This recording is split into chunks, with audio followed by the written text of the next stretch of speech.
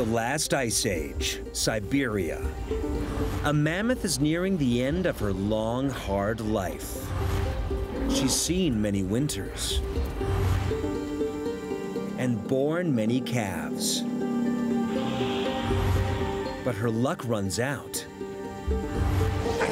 She becomes trapped, and hungry predators prove her undoing. You found tooth marks on the bones. Skin was not cut by knife, an example. It So was it's been eaten. torn. Yes. But encased in permafrost, her body would survive the millennia until its discovery in 2013. The remains of a mammoth nicknamed Buttercup are the subject of a new Smithsonian Channel documentary. It's called How to Clone a Woolly Mammoth. The female walked the earth 40,000 years ago. She was found on an island in northern Siberia. The program follows scientists, including Tori Herridge of London's Natural History Museum. Tori, good morning. Good morning. The tusks were actually found in 2012, but the real remains were found in 2013 in Siberia. Mammoths have been found before. Why was this so special? Well, it was in that 2013 excavation that its real specialness came to light when they were trying to excavate out the carcass and they cut into the flesh, because its flesh was there, right? This red fluid started to ooze Blood? out of it. Well, of course, that's exactly what they immediately thought. It's like, oh my goodness, can you imagine that? Like you've found this like ancient beast that humans haven't seen walking the world for 10,000 years or thereabouts, and then there's something that looks like blood coming out of it. I mean, I'd have run a mile. but yeah, they thought, okay, maybe we've got some kind of flowing blood, and if the blood's so well preserved, then what does that mean for things like DNA and stuff like that? Right. So the next step, of course, was to verify what that fluid was, and to take the next step, the autopsy, to take samples and look in more detail at its flesh and things like that. I was thoroughly engrossed, I have to say that, but I'm a bit squeamish. So when one of the scientists took a bite out of the flesh, I couldn't believe it. You were on the autopsy team. Yeah. What did you learn? Oh, loads. We learned absolutely loads. I mean, just going through the process was a journey of discovery for me. I mean, I'd worked on fossils up until that point. This was my first experience of a kind of flesh and blood mammoth carcass, if you like. So I was learning the whole time.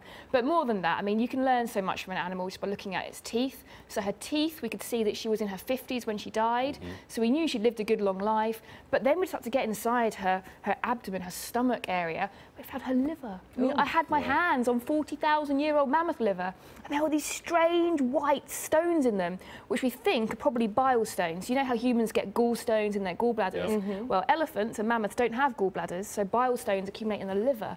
So maybe that's a sign that she wasn't very well towards the end of her life. She was old, and maybe that might have explained why she got stuck in that bog in the first place. Was she maybe weak? Has she coming towards the end of her life anyway? But she got stuck in that bog, and then her actual death seems to have been a little bit more gruesome than just kind of dying of old age and sickness. Tori, what does it mean to have actually found her blood? Well, I mean, that's really remarkable for certain scientists. There was a guy on the autopsy who you'll see in the programme who is just divine, Roy Weber. He was so excited about this. He works on mammoth hemoglobin. That's the stuff inside your red blood cells that picks up oxygen.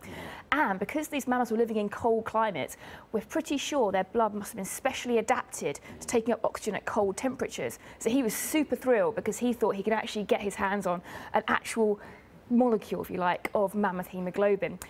From the cloning point of view, it's actually the flesh, the muscle tissue that's probably more important for the Korean scientists, because they want to get their hands on a mammoth cell with all of its intact DNA. It's the Koreans who want to do this. Yeah, there's a group in South Korea who are trying to clone a mammoth using this material from this mammoth buttercup. There's also a group in the US who are doing something a bit different. They're trying to create, if you like, a new type of animal, a synthetic Asian elephant that maybe might look like a mammoth to all intents and purposes, but it would be an Asian elephant with a few little tweaks. Well, what would that mean to have a woolly mammoth or any derivative thereof to be walking on the earth with us humans? I think that's a big question, isn't it? It's a question that all of us have to ask ourselves.